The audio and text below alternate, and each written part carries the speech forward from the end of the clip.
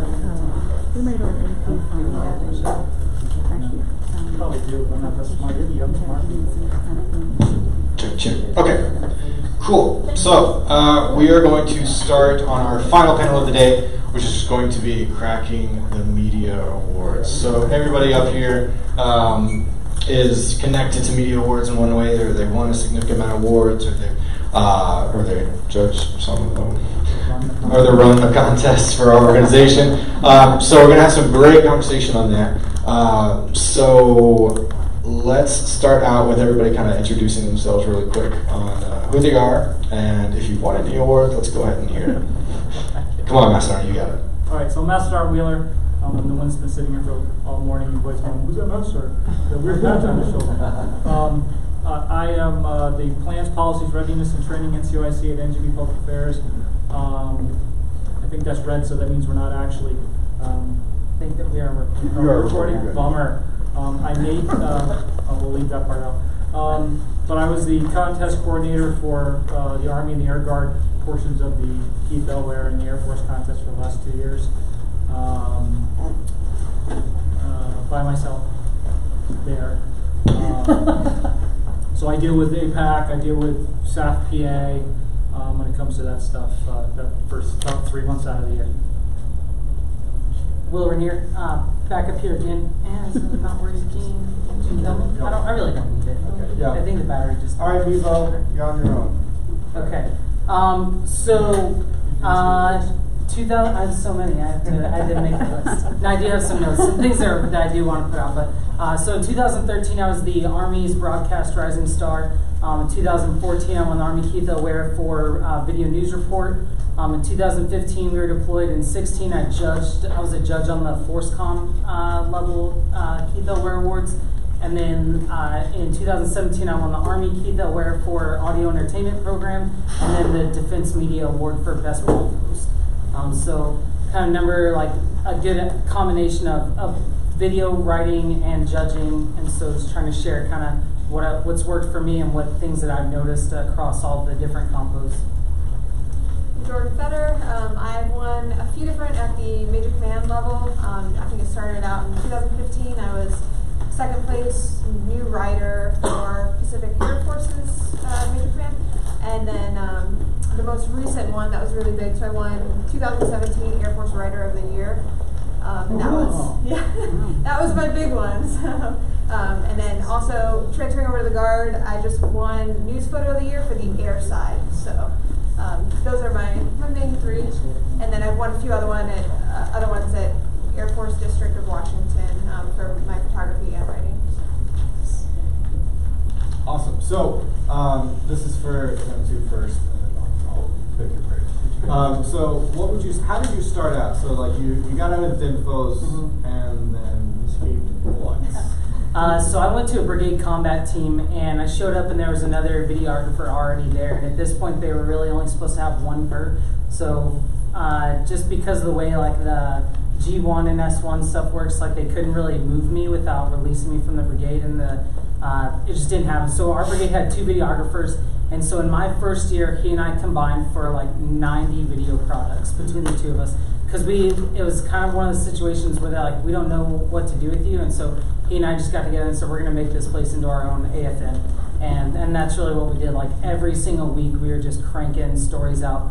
And in the beginning, they really stunk. Like they were. I'm about to ask, what was your first story like? So I did a joint, like a wing exchange between U.S. and Canadian paratroopers, and it was really challenging because the lighting stunk and the audio was bad, and our commander, the brigade commander, was wearing unauthorized boots, so I couldn't use any of my shots with him in them, and so it was just like super frustrating. Like, and it turned out to be a really just crud product, totally. Cool. Yeah, it was bad. Your turn. So I first went to Misawa Air Base, Japan. That was my first duty station, F-16s. And my very first story, I think, was for the financial closeout, which was the most boring story I could have written. It was just the yearly one, and they were like, all right, you're just going to do the boring one, try and figure out writing. But then I think the first big one I wrote, they were decommissioning the elephant cage, which was this giant antenna system that used to be used back during the Cold War or something. And there were a bunch of different ones across the across the United States and a few different military bases, and this was like the second to last one, and so I did that. There was a whole like not groundbreaking, but the opposite. So that was the first big one for me. So. And I'm just gonna chime in on my worst story ever. So I always loved video. I've always been passionate about it. I got out of DINFOS, and our unit, the first thing I covered was a brigade run. So everybody just lined up and did a giant run together. I shot 2 hours of video, which I'm not exactly sure how. Yeah, no, I'm still trying to figure out to this day how I shot 2 hours of people running. So all that to say is when you come fresh out of the schoolhouse, it kind of be in the mindset, or you come out of fresh out of training, that what you learn there is a starting point. I think we're going to kind of touch on that a little bit more. So what motivated you to improve? Yes, so when I first started, there was a guy named Robert Ham, Staff Sergeant Robert Ham at the time, who was in the Pacific, and he was just like doing these incredible videos. And there's one where a group of paratroopers started in Alaska, and they like flew over the Pacific and jumped into Australia, and it was just this like, I'm watching this video going like, oh my gosh, we can like tell stories this way, because I'm so used to that DINFOS mindset, like, soldiers conduct training, and a great time was had by all. And I see this video, and he's just got like all these different elements, and he's got cutaways of the wildlife, and just all these different aspects coming together, and I'm like, oh, like this is not a box for me to sit in. Like this is legitimately like teaching the fundamentals of videography or photography, and like we have to remember that that's all DINFOS. DINFOS is playing to the lowest common denominator. They are, how do we get a skill level 1 force out that is capable of shooting good enough video and telling good enough stories, and then really like we have to take it upon ourselves to elevate that one step further and say, okay, what do I really want to do here, and how do I use these fundamentals as a foundation, and then really build up upon that. Yeah, mine was pretty similar. I had a brand new NCO as a supervisor, and he was actually TDY most of the time before he PCS, but I would just read his stories that he had published right before he went TDY to, I think he was doing training somewhere, but I would just read them. His name was Staff Sergeant Derek Van Horn, and he would do features, and there's something about the way he wrote his leads that like really hooked me. And he would kind of set the tone for a story and just describe the scene of whatever he wanted to kind of describe for the rest of the story. And so for the longest time, I was doing the whole DINFOS thing, is just the basic lead, this happened, this date, whatever.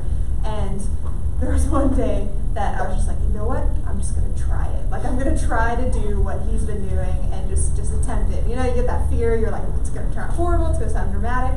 And it's like, all right. I was like, I'm just gonna do it. And I wrote it out and turned it into. Who was kind of standing in as my supervisor at the time, and she's like, where did you learn this? And she like couldn't believe that I had just tried something brand new without anybody telling me.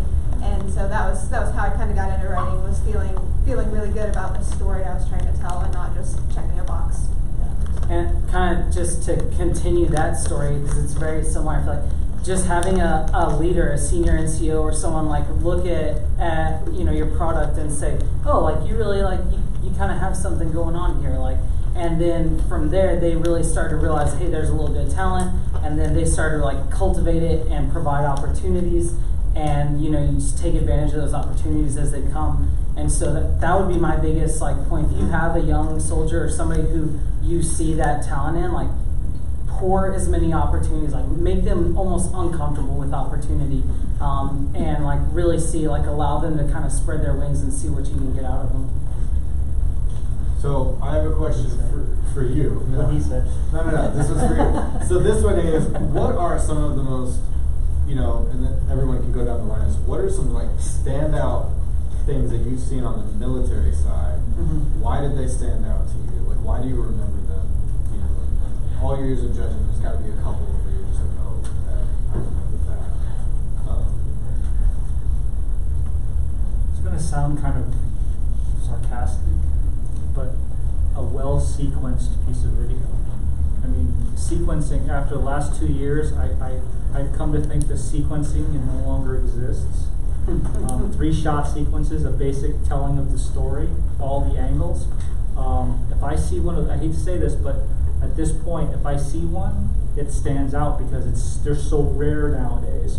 And that came down also as well from the higher levels from Keith Elware for the last couple of years as guidance, is just, and from the Air Force for that matter, they want to see sequencing. So that stands out because it tells the story, it tells the different angles. Too much do we see now? Seems like a bunch of B-roll clips, a bunch of medium and wide shots thrown together, and there's a transition here and there, and maybe some music underlining, whatever. But and then that's been passing as being telling the story. I really enjoy good story development, and so you kind of like, oh, what does that mean? I actually have like deconstructed a number of stories and come up with a like a template almost. So I think if you guys want to write this down, this is actually how I develop the story. So you set the scene, so whatever that is. We'll use a day at the range, for example. So you have your wide shot and you hear like bang, bang, bang, and so immediately the viewer knows, okay, this is a story about the range. So set the scene, and then you have to introduce the character. And so that can be the person at the ammo handler detail. That can be a person, a new soldier who has to qualify. But you need every good story has a character, somebody you can root for or against, and that character has to have a problem. And I would say a problem like it's not always as serious. We say like not every kid can have cancer. But there has to be some kind of conflict in that character's life. So using the ranged one, he has to qualify on his weapon. Maybe it's the first time he's ever fired. Maybe it's a new weapon, and you can kind of tie in like a modernization spin, or they're testing something out. But he has to have conflict, and that conflict has to change the character. So how does the conflict change that character? How do they grow? What do they learn? And what's different? And then at the end of it, you have some kind of resolution. So either the character overcomes that conflict, or they live to fight another day, or that conflict is so severe that he had to call a buddy in and they tackled it together. But you have to have some kind of resolution. So seeing a good logical story progression where you're brought into the environment, you meet somebody that you care about and they have a problem and that bothers you, and then you see how they learn and grow and you feel good for them and they overcome it. I think just good story development like that really helps somebody relate to your story. Thank you. I'm trying to write science fiction. So there's one story in particular that's always stood out to me, and it was from that supervisor I had that I kind of tried to emulate for a little while. And he had the opportunity to write about a first sergeant who was at the unit I was at the time, who was sexually assaulted when he was a kid, and it talked about his journey through to the military and partially how the military helped him, but other parts of his life and how he's grown and all these different aspects of his life. And he included that with a few photos of this master sergeant with this tattoo on his back, and it just like everything about the way it was written, the story, the depth, every piece of information he was able to include in this. It was just it really hit me that he was even able to get this information. That to me is a really good storyteller, somebody who's able to ask the tough questions and develop that. But it also shows the vulnerability of the master sergeant who shared his story. So to me, just as a whole, that was just a beautiful piece. So. Can I change my answer? Sick you senior NCOs taking credit for all our work. So one thing that I didn't understand at the time, and we've all pretty much all been to DINFOS at some point. For those of you that don't know, DINFOS is where we all have to go to Fort Meade at some point and learn how to do our craft.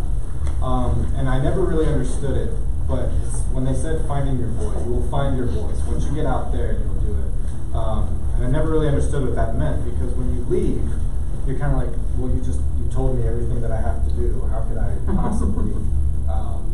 possibly find my voice? But you brought up sequencing, and like looking back on what I think we've all just said is that there's somebody at some point who has done something with the basics that had an impact on us, that wowed us in a way that we didn't think was possible, or that we didn't see before.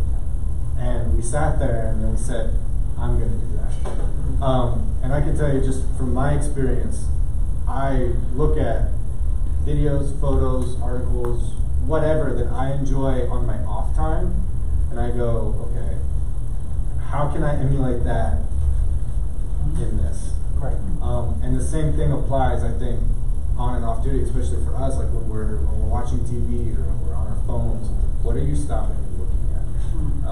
And then how do you emulate that? But one thing that I wanted to sort of ask you was when you're looking at the awards, and y'all can chime in on this too. To multiple part question. What things do you see that impact the awardees in a negative way? And then what were some things that you all saw in your previous entries, or maybe you didn't get first place the first time? Like Sure. what were the things that you improved on? So, for me, for the awards is the coordinator. Last year I did more judging, at least on the video side, some of the photos. But this year I was primarily the administrator. So I had to look at it kind of black and white. I had to look at it either met the qualification standards, the criteria, or it did not. And then make the determination sometimes where it was kind of gray, am I interpreting the rules a certain way? So then I'd reach out to APAC or whoever and say, hey, what do you guys think about this scenario? Does it need it? Does it not? And sometimes they surprised me and said, oh, no, it's fine, put it forward. And I'd be like, I would have disqualified. But okay. So that's the way I had to look at it this year, was that, because in the end, I have to send some things forward that I know or I'm reasonably sure will not get disqualified at the next level.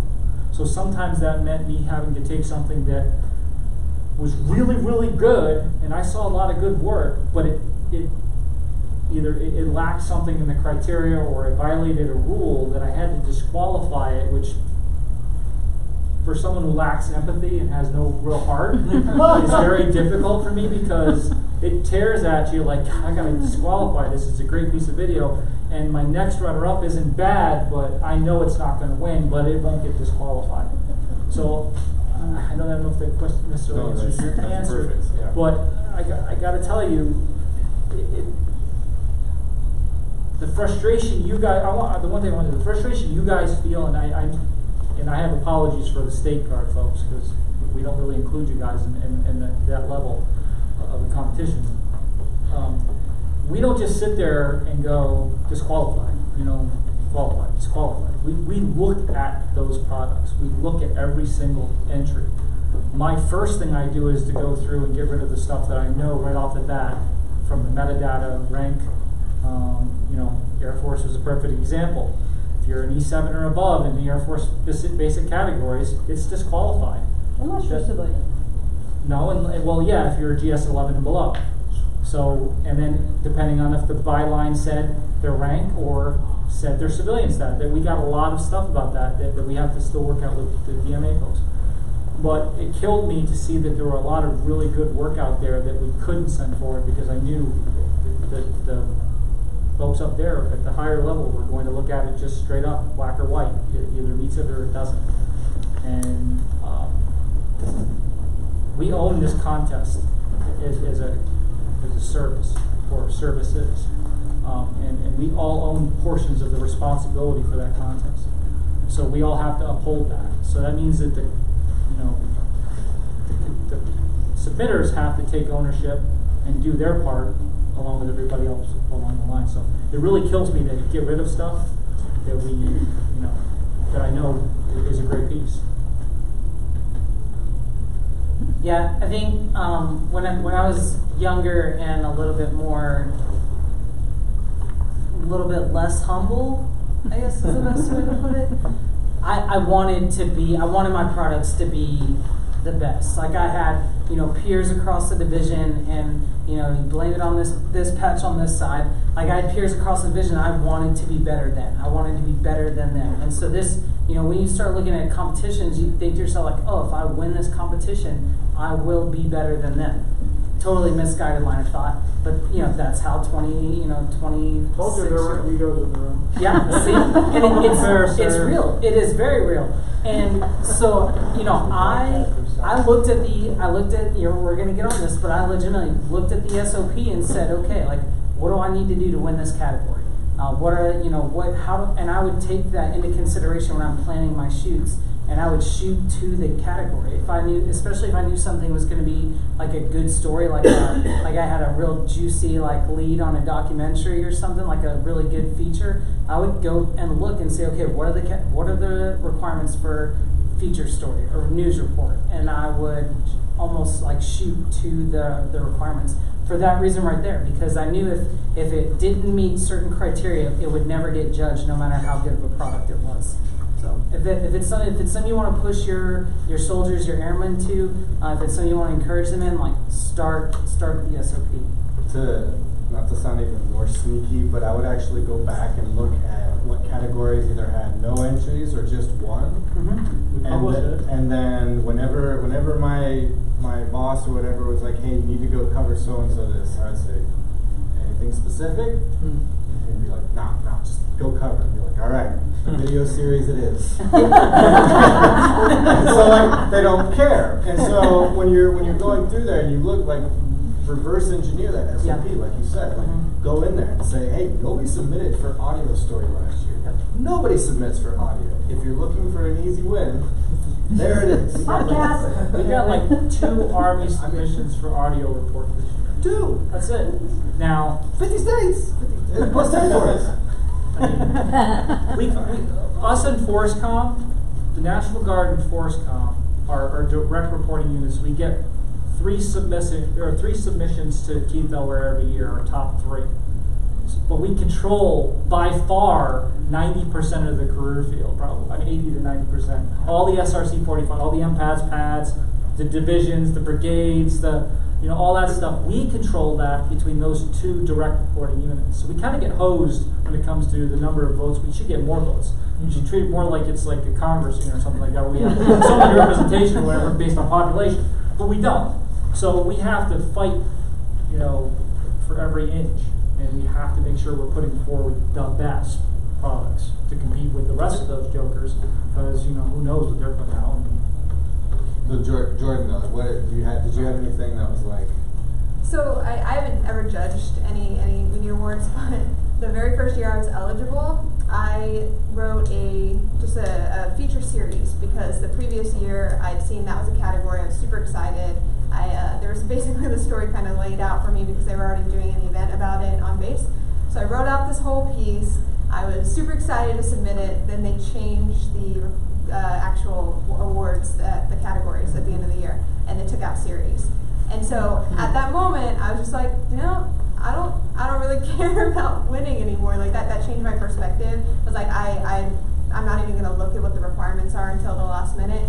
In a lot of ways, that's not great, because you end up scrambling for a story. But like when I won the Writer of the Year, I didn't even look at what the requirements were until I was about to submit, and I happened to have like the 2 feature, the 1 news, I forget what the other 2 were, but I just had them because I just made sure to write about as much as I could during that year. So I've had a different experience where it's just I've produced what I produced, and if it happens to meet a category, I've submitted it. But I think it can go either way.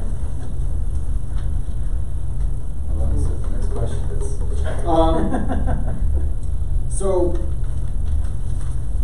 going back, I guess we can all say but that's interesting though that you brought that up, because I always thought that everybody did it my way. I would say probably your way, which is we reverse engineered it. But you're saying that you actually chose topics that you're doing it the pure way, which is like you're picking things that you really wanted to see a story about, and then I know we're like conniving over here, like I don't know where.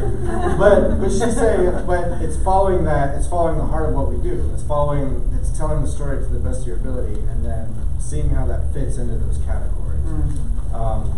And I will say that I think the cool thing about the awards thing, and if you really do, whether you do it that way or you do it our way, is it actually forces you to do something different, and you will be shocked at how much fun different can be. It's not as scary as you actually think it is. I think a lot of times we might be a little bit scared of failure, of not producing the right product, or maybe not fulfilling what we were supposed to do to begin with, or somebody getting upset at us. But I think you may be surprised with yourself in that. So with that, what would you say has been your favorite category that you've judged and that you've ever submitted for? Favorite and worst? Ooh, yeah, sure. Let's do your favorite and least favorite. My favorite. I like video series. I like to see something, I like to see, those different parts, and then from start to finish, so like forward. And because I think you can develop it you can go a lot deeper into a subject or an event or whatever, and you can develop it a lot farther. I just think it's more interesting. I like those the most. My least favorite is documentation stuff, like B-roll. Unless there's a purpose behind it, I don't really miss it. And I'm not popular on this belief. I don't believe we should give awards for B-roll. Unless it meets certain criteria, which is not listed in the SOP, which is, as an editor, from an editing standpoint, does the B-roll meet an editor's needs? Because a lot of times, if you're creating a news report, you're working at AFN or whatever, you're creating a news report, or on the civilian side, civilians know well too, you have a photog and then you have the talent, and a lot of times the photog's putting that stuff together for the talent, and then they're getting in 10 minutes before the run time and show time, and they're putting their voice in front of it. I don't think it truly measures up. It has to have a meaning. The whole contest has to meet certain. Has to have a meaning. There has to be something behind it. Go ahead. Sure. So just in general, I really like writing feature stories. So that's always fun to submit to, and in some ways it's kind of fun to see who wins at the end of it too, because you're like, who got the juicier story? So it's like I'm not always upset. I'm just like, oh wow, they found this incredible person to write a story about, and I just didn't get that opportunity. But I've always liked to see who's submitting to what, and then how my work measures up. So yeah. I guess the favorite one that I've kind of submitted in one for was when I wrote the blog post. It was more than just like, hey, what can I blog about? It was really personal, because I wrote about my experience with our special operations mountaineering team, and so we went up into the mountains for a 7-day trip, and it was kind of day on, day off, and we were just climbing for the entire week. But one of the nights we were there, we noticed there were a lot of rescue helicopters in the neighborhood, in the mountain range that we were at.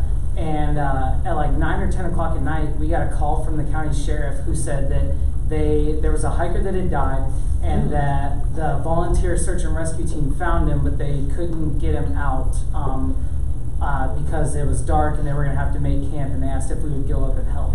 And so you got all these Green Berets who are like kidding up and getting ready to go into the mountains and save a body, and they're like, Will, get your stuff, you're coming with us.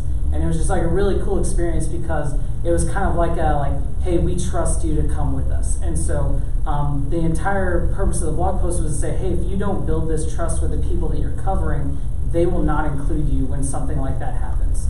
And so, by going up and like climbing with them and just being next to these guys every day, like training, doing the same training they were doing, being there, I had established a relationship with the people that I was covering. So when this really interesting opportunity happened, they were very quick to be like, yep, we know this guy, we're going to bring him with us. And so it's almost a call out to public affairs NCOs across the entire force that, hey, you have to be there training, you have to be, digging ditches or loading rounds or climbing mountains. And if you're not doing that, then they're not going to trust you, and they're not going to include you in on stuff.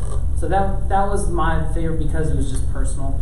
My least favorite ones are definitely I don't like the photo categories. I think it's so subjective. And there's it's like politics and egos come into play, like worse egos than mine, come into play with the photo, and like every year it seems like there's some kind of controversy around the photo. Like my photo was so good. Okay, I'm sorry it didn't win, but it was so good. I'm sorry it didn't win. So my wife's into horses, and they have these things called color classes, where basically you know, you have pintos, you know, all these different horses. I just pay for the horses. Listen, I don't care about the rest of the crap, but I pay for them. And so I laugh every time we go to these horse shows because, you know, the judge basically, it's very subjective. I like that one over there because it's really cute. No, I like that one because it's really cute. I see where you're coming from. Totally see where you're coming from that. All right, so really quick, let's go down the line. 2 things you would recommend to someone who wants to better themselves in the award category. Better themselves. I will tell you practical things you can do to just be competitive. Like you were saying, you know, in some cases it really does come down to not the best one will win because of the criteria. So I would take that SOP and dissect that paragraph and pull it in bullet format and create a little checklist. And that way, especially for those of the year categories who require 3 or 4 or 5 elements that everybody's confused about, because you can do this one, but if you do this one, you can't post it in this one. And then there's like, create a checklist so that you can go, yes, it has a feature. Yes, it has a news. Yes, it has that. Yes, it's, you know, whatever. Because I'll tell you, 9 times out of 10 when we could disqualify something, it's because it did not meet the criteria. And we scrutinize it. Yeah. No joke. One of my soldiers wrote a really great story about a battle in Afghanistan where a guy was awarded a Silver Star afterward, and it was just this incredibly compelling story, like Black Hawk Down type, like power and energy in it. But the whole crux of the story was, you know, the awarding of this Silver Star, which is, you know, not common. And so, you know, the lead essentially was like, soldier is awarded Silver Star. I'm like, that's a news lead. So we submitted it in the news category because the soldier wins, you know, is awarded the Silver Star, and here's the story, and it's super powerful. But they came back and they're like, you know, they picked their winner, and we read the winner, like, that's nowhere near as good as. So we call them, you know, because they'll call and say, why didn't we win? And and so we called our MidCom, and we're like, hey, like, we just want to know, like, what happened, like, you know, what's the deal? And they said, well, the lead, it wasn't a news lead. The first line was not a news lead. And we're like, what do you mean? Like, the first line, it says in the SOP, you know, must have a news lead. And so they wanted to see, you know, Sergeant First Class blah, blah, blah, was awarded the Silver Star during a ceremony at Fort Carson on October 1st as the first line. And because it didn't have that, it didn't matter how good the rest of the story was, it didn't qualify for the category. So when we say, like, you know, not just dissect and make bullet points, like, make sure that, you know, whatever you're putting forward really fits the category. And the other thing I would say is, so for my year as a judge, administrative data. If they're making you do the paper forms, or they're making you do this, how are they, like, just put your administrative data in there correctly, and, like, make sure it's formatted, and make sure you're not using all lowercase letters, and just make it professional, because that is, like, that's part of the judging process. How well can this person follow directions? Like, you know, everything that you're doing, you're being evaluated, especially in a competition like this. So a quick add-on to that. In the criteria, or in the SOP, which is in some cases 40-some-odd pages, how many people saw in there that it says it must meet your commander's strategic communications plan, guidance, or whatever? Not too many, huh? So when you're writing feature stories, if you're writing whatever stories, it has to have those messages in there too. It has to meet the command strategic communications guidance. If it's not, theoretically, you disqualify, no matter how good it is. There's a lot of stuff in there that you really need to read, and I see it all. Okay, because when I go into Divids, I can see we have this little tab called History. And I can see who added what when, who uploaded what when, who did what. Hell, I can tell you what the services picked as winners. I'm just not allowed to say anything at the time because I have these permissions which DMA gave me, and I don't think they realized that was a mistake. So I can see a lot of stuff. So I see when someone will post something December 31st at like 11:58 p.m. But they shot it in October. And I'm sitting there going, well, if it meant the command strategic or any public affairs, whatever reasoning, wouldn't they have published it back in October? So that tells me that person's submitting strictly for the contest, right? Now, depending on how you feel about that, I can tell you how I feel about that. I call BS because it doesn't meet the beginning of the criteria that says must meet the commander's strategic communications commitments. It wasn't very useful, it wasn't timely, it wasn't relevant, it doesn't meet any of those things you're taught at Infos. So if you don't think we're seeing that kind of stuff, Sergeant Miller sees it. And Sergeant Miller voices his opinion on it too. Because I have to spend 3 months of my life devoted to the media contest. And it doesn't stop when the judging is done. Because I get the phone calls going, hey, mine took first place, so-and-so's took third place, but in Keith L. Ware, his beat mine. How's that work? I said, because I submitted the top 3 like I'm allowed to by the SOP. And so the judges at Keith L. Ware said, his was better than yours. Remember? Horse show. Subjective. So keep in mind, that kind of stuff, that we do see that kind of stuff, that it does read, bottom line, in all the feedback from both the Keith L. Ware, my judges, the Keith L. Ware judges, the Air Force judges, in big capital letters on the Air Force feedback was, read the SOP. And I would put a times 10 after that. Don't throw things against the wall and hope it sticks. Because you make my life hard. Not to be selfish, but if you make my life hard, I'm less amicable to push for it with hire if they say something weird or whatever. Okay? We have to take ownership of this. It's owned by all of us, from the submitter to the commands all the way up through. If you don't care about it, why should I? Just going to be honest with you. Why should I put all that effort? Because if you don't realize it, I spend not just 3 months, but I spend like 12, 16 hours a day, 7 days a week for 3 months doing this. That's the one person who does. So please give a crap about it from the start. Jordan, what do you have to say about this? Sorry. I told you you can't let me talk if you ran. You're next. So most of my advice kind of bypasses the technical stuff. I think I'm a naturally oriented on attention to detail, so kind of that stuff comes along with just what I'm writing. Kind of just, I guess I figure out the SOP afterwards. But when it comes to actually writing and producing good content, which is I think what's truly won me my awards, is I take every opportunity I can to produce a story or take photographs. I'm not one to complain or make a big fuss over having to go on a shoot on a Saturday or something. Like I'll do the work and I'll take the opportunity as a potential for growth, and that's just something where if you show up and you truly invest yourself in the project and you convince yourself that you care, because sometimes you don't initially care, but you convince yourself that this is something worth writing about, then you can really produce great content, and it reflects. Because if you don't care, I've read so many stories about airmen either underneath me or across the Air Force where you can tell they don't care. They make typos. There's nothing in there about what actually matters. They just checked a box, and you're not going to win an award that way. So that's just something I've always done. Even if it's not something I would normally care about, you just have to put yourself in that mindset, and you grow from it, and you end up using those skills towards other things that you really care about in the future. So, yeah. Yeah, one of the best photo series I ever saw was from a change of command, which is interesting because changes of command, they happen all the time, and we always get sent out to do photos on them. But this particular photo series, the photographer went to the commander's home the morning of, and they got like the photo of like the wife like helping him fix his tie, and like just really intimate, candid stuff.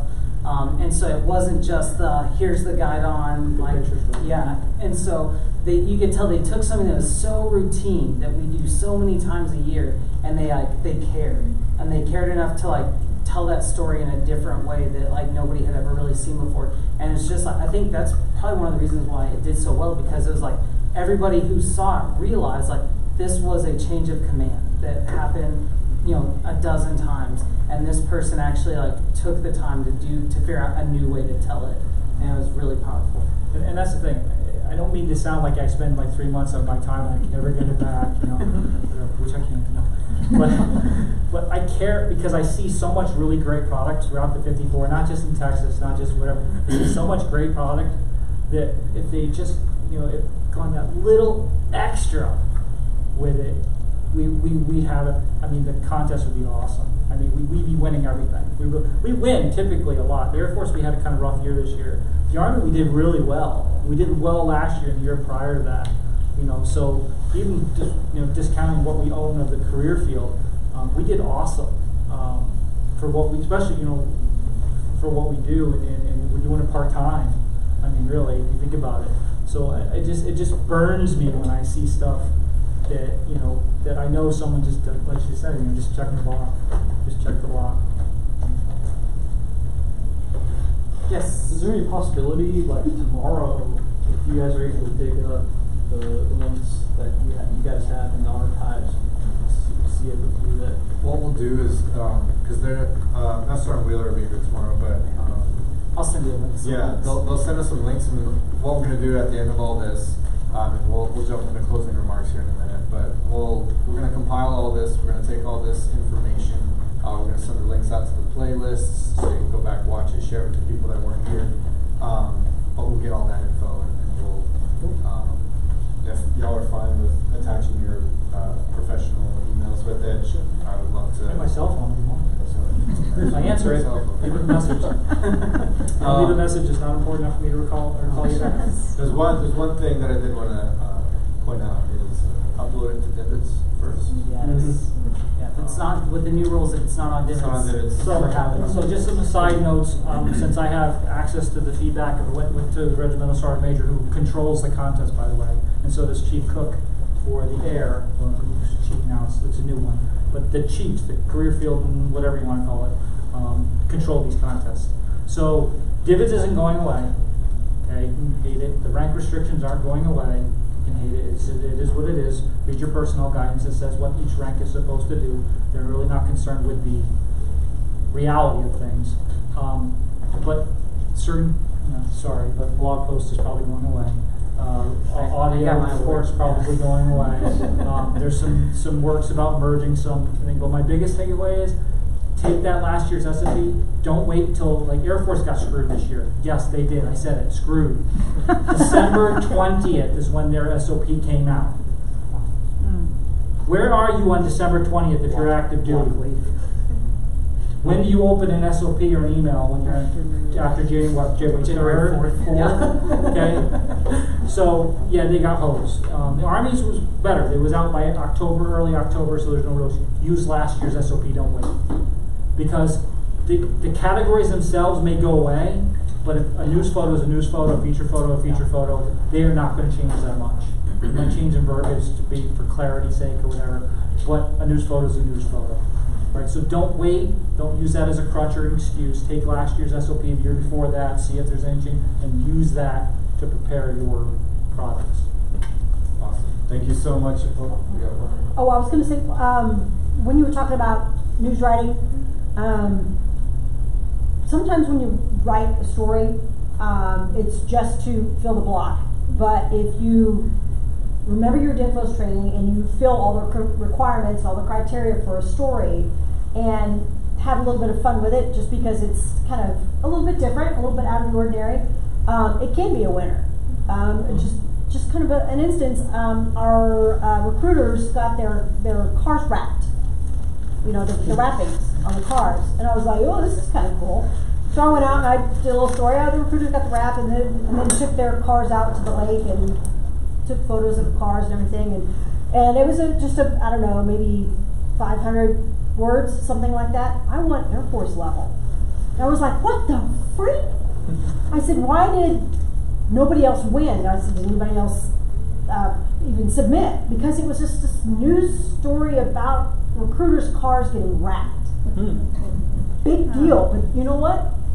It fulfilled all the requirements. It was done right. The grammatics were correct. The grammar was correct. The no Oxford commas. So sometimes when you just follow those basic rules, and you put that little bit of extra into it, not the fluff, but the little bit extra, Yep.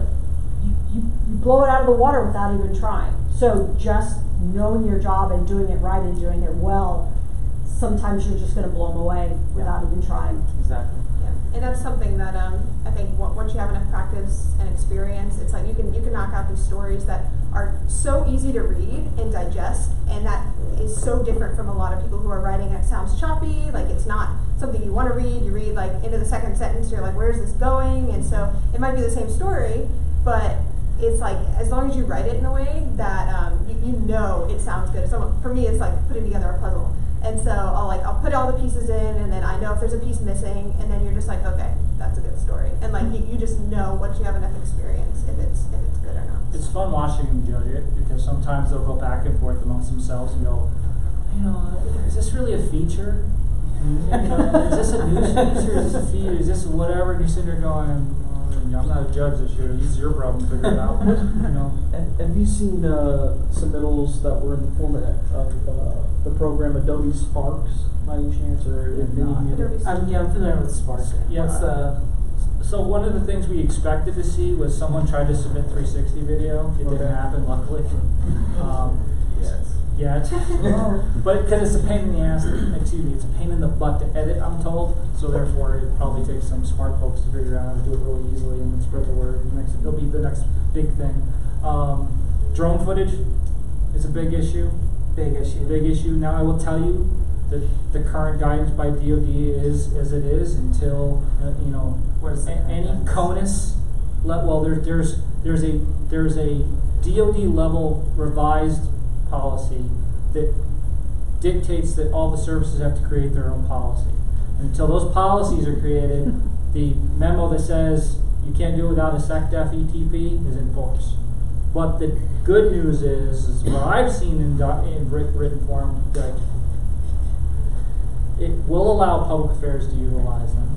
It delegates the authority down to the 06 level or installation command level. However, there's another policy from the USPFNO, did I say that right? Whatever. USPNFO, Title 10 folks, the money folks, that DJI is not authorized on your books. If you have it, get rid of it. It's a security issue because it's There's vulnerabilities. But people are using them, Texas. So in other states. No, I'm just kidding. But I get those phone calls that say, hey, I got this lieutenant who's got a drone, he wants to use it during this. Right now, OCONUS is open to whoever the command allows happen. There's no restrictions, and that's why you saw Staff Sergeant Runzer from Indiana submit drone footage and B-roll, because he shot it in Nigeria. Okay. When it comes to DISCA operations, it's a no-go. No drone footage, no drone usage from public affairs. State active duty,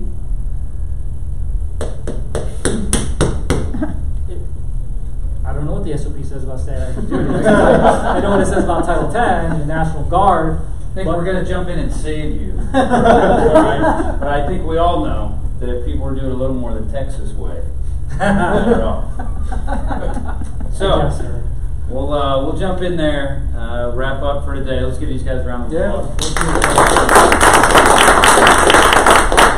Really appreciate it. A lot of interest. Thanks for spending the time helping kind of deconstruct that.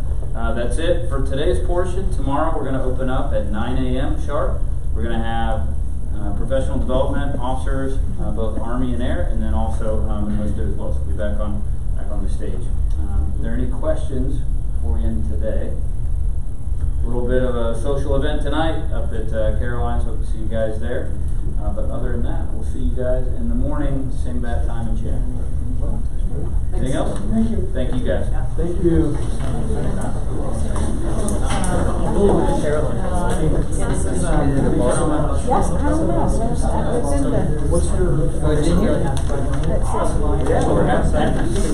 I'm going to text you.